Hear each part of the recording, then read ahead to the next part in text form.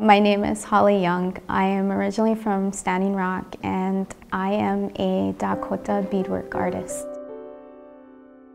I'm following in my ancestors' footsteps, my grandmothers, who all have made work like this. They were decorating items for the purpose of telling a story of our history as Dakota people, how we were thankful for the environment and the elements and the animals that provided and sustained us.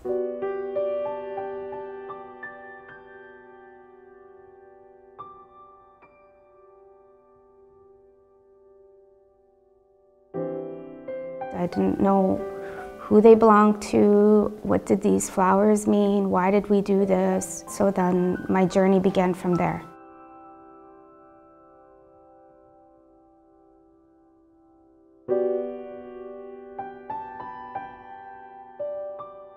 The small items I found of my grandmother's were very monochromatic. And so when I went into collections, I found these colorful items which blew my mind.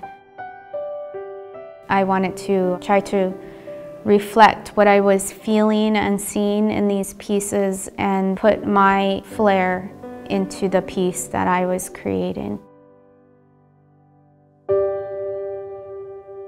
This amulet piece tells a personal story.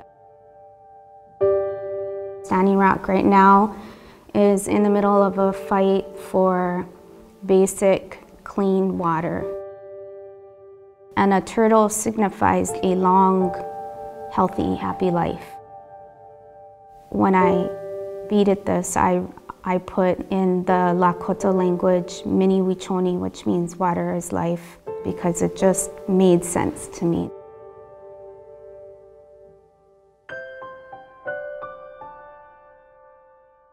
That's very important to me, for me to leave her something to hopefully pick up and continue to keep alive when I'm not here.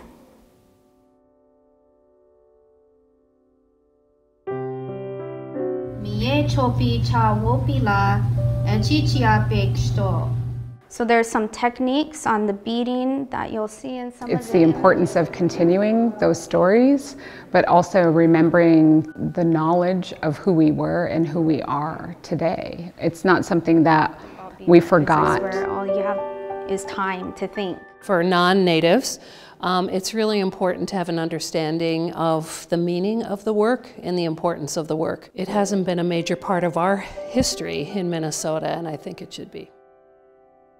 There's so many designs, but when you see them, you feel like, wow, that's home. That's me.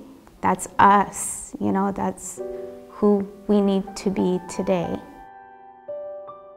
That's why I feel a strong urge to continue to try and teach and revive and bring this art form back to my community.